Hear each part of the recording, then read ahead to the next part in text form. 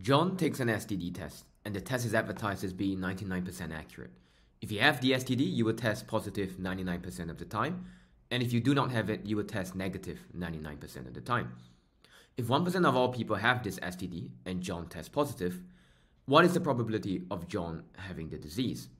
Now, at the start of this sort of questions, I just like to list down all the probabilities that have been mentioned. So, in the first line, we have, if you have the STD, you will test positive 99% of the time.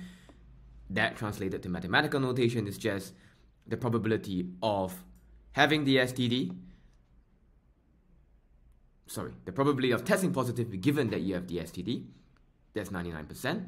And then we also have the probability that we will test negative given that we don't have the STD, and that's also 99%.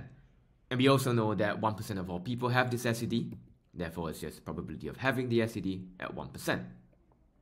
Now, what is the question trying to ask? The question is trying to ask us that given this new information, given that we know that John has tested positive, and given that we know the probabilities of the outcomes for this test, how does this change our prior estimate of John having the STD?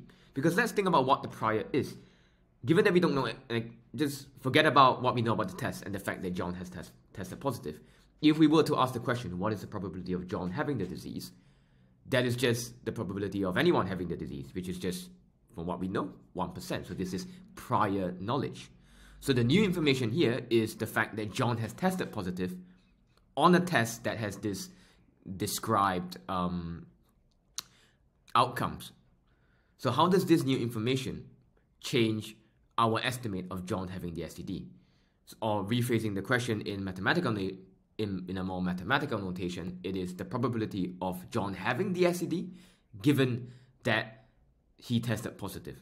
So this is now our posterior, right? So we have a prior, which is just the probability of having the STD at 1%. Now we want to calculate some posterior. And this is simply a test of Bayes Theorem, which is a Bayes Theorem for conditional probability. Stated here, the probability of A given B, event A given event B, is just equal to the prior, which is probability of A, just on its own, scaled by this fraction. And this fraction is probability of B given A, normalized or divided by the probability of B. And we see that this fraction is trying to, we are taking up some prior probability and we are scaling it by this fraction. And this will come in later in the video. So, at this point, let's think about the other probabilities that we can obtain based on what's been described to us. So, let's start with the probability that you have the STD, the prior, is 1%. So this means that the probability of not having the STD is just 99%, right? Because by the laws of total probability, we only have two outcomes in this event space. Either we have the STD or we don't have the STD. So two of them. So now, given that we know one of them has a probability of 1%, the other one is just 1 minus 1%, which is 99%. So the probability of not having the STD as a prior is 99%. Next, let's think about the probability of testing positive given that we have the STD. So that's the top left here. This probability is a conditional probability. So it is conditioned on having the STD. On the flip side, we can also say that the probability of testing negative given that we have the STD is just 100% minus this value, which is just 1%, right? Because once again, laws of total probability, in this event space of having the STD, we can either test positive or we can either test negative. And these are the probabilities, and they sum up to 100% as expected. Similarly, for the event space being conditioned of not having the STD, the probability of testing negative, given that you don't have the STD, as given to us, is 99%. Therefore, the probability of testing positive, given that we don't have the STD, is just 100% minus 99%, which is just 1%. Easy. Now, so we're trying to find the probability of getting the STD, of having the STD, given that we tested positive. Now, using Bayes' theorem, let's just expand on this a little bit. Let's just see what terms we have. So, what we have is a prior, the probability of having the STD, being scaled by this fraction here. So let's think about what we have. So we have the prior, the probability of having the STD, which is just 1%, as given to us. And on the numerator of the fraction, we have probability of testing positive given that we have the STD. That's just one of the outcomes described to us for the test, which is just this first line here. If you have the STD, you will test positive 99% of the time. But what's missing is this denominator here, this probability of testing negative. Now, this is just the probability of testing positive, right? So how many ways can we test positive? Now, if you follow on, you should agree that the probability of testing positive is simply the sum of the probabilities of testing positive and having the STD plus the probability of testing positive and not having the STD, right? There are only two ways that we can test positive here. Either we test positive while we're not having the STD, and we're testing positive while we're having the STD. So those are the only two outcomes. Now, describing that in more mathematical notation, it's a probability of testing negative intersected with the probability of having the STD. So these two events, we intersect them, right? And then plus the probability of testing positive or the intersection of not having the STD. And once again, we can just expand this again into two more terms. The probability of testing positive intersected with the probability of testing positive intersected with having the STD is simply decomposed into the probability of testing positive given that we have the STD, so that's a conditional probability on this term here, multiplied by the probability of having the STD, which is just our prior, and similarly for the second term. And those of you who don't understand this is simply just the law of conditional probability as seen above here. So shifting some terms about, we can see that A intersect B is just equals to this term here, which is what we have done. Now, if you take a look at the terms that we have here, you will realize we have all these probabilities. This is what we covered at the very beginning, all these terms at the top that we found. So simply plugging in the values that we have, we can see that the probability of testing positive is 0.0198. Plugging it back into our base equation here, we can see that our answer is 0.5. So the probability of having the STD, given that we tested positive on this test, is 0.5 or 50%. Great. You have the answer, all right? 0.5, 50%. So this is our posterior.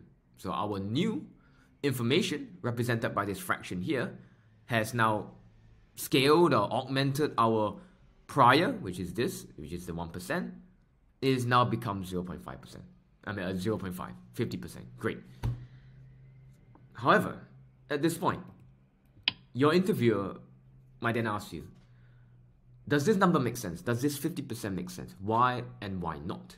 So this is where it's important to understand the intuition behind what Bayes' theorem is trying to do. So let's think about it. We started with a prior, the probability of just having the STD, not knowing anything else, just 1%, right? This is 1% chance based on some prior knowledge. Then we have some event that happened, some outcome, some new information, right? We did the test. And then our posterior, this conditional probability, the probability of having the STD conditioned on the results, that this new information that we have, which is testing positive, is now 50%. So why has it jumped from 1% to 50%? So our estimate of John having the STD has increased from 1% to 50%. It's quite a large jump. But if you think about it, starting out at 1%, the fact that John tested positive should support and increase our estimate of him having the STD. Now then you might ask, why is it just not 100%? Why doesn't it just jump? Why is it after one test that he tested positive? Why can't we just say, oh, he's 100%? We are 100% sure that he has the STD. Why? Because we know that the test can still fail. It can still give a false positive. Therefore, even though he did test positive on the test and it is 99% accurate and there's a really high level of accuracy, we still cannot be 100% sure that he has the STD, right? Therefore, it represents a large jump because the test is so accurate. So the fact that he tested positive on one test strongly supports the fact that he likely has the STD. Therefore, the prior goes from 1% to 50% as the posterior. It increases. And you can calculate the same thing if you take the prior as the probability of not having the STD, right? So let's say we don't know any new information. The prior of not having the STD is 99%, right? Because only 1% of people in the population have the STD, therefore not having it is 99%. Now, given this new information, we can say that the probability of not having the STD, given that we tested positive, is 50%. So this is a drop from 99% to 50%. And why is it a drop? Because there's a high chance, 99% chance, before any form of testing, that the guy, John, does not have the STD. But the fact that he tests positive should tell you something, right? He tests positive on a test that is 99% accurate. So this should at least decrease our estimate of whether John has the STD. It doesn't go to 0 because we know that there's a chance that there are false negative, that there are false positives. But the fact that he is testing positive should decrease our confidence, our estimate of him having the STD. Therefore, it drops from 99% to 50%. So it's important to think about what Bayes theorem is doing. So we're going back to the front again, we can see that Bayes theorem is simply taking the prior and then scaling it by some fraction. And this fraction represents the effect of the new information. So we're taking new information, using it to scale our prior to obtain some posterior estimate of the probabilities of certain events. So it's important to understand this intuition because this is something that I have been asked before in my interviews, and it's something that you will find as a common interview question, right? As a follow-up question. So with that in mind, this question is actually taken from a Joma Tech video. So Joma Tech, I'll link in the description below. This actually comes from his data science, one of his videos about data science, and this comes from the math/technical portion of the interview. And I know even though it's a different job role, you will find that the overlaps between the data scientist and the quant technical interviews are very similar because, of course, the skills has a large overlap. So shout out to Joma Tech. I will provide a link to the video below, and that's all for this video. Don't forget to subscribe and like and comment for more videos. Thank you.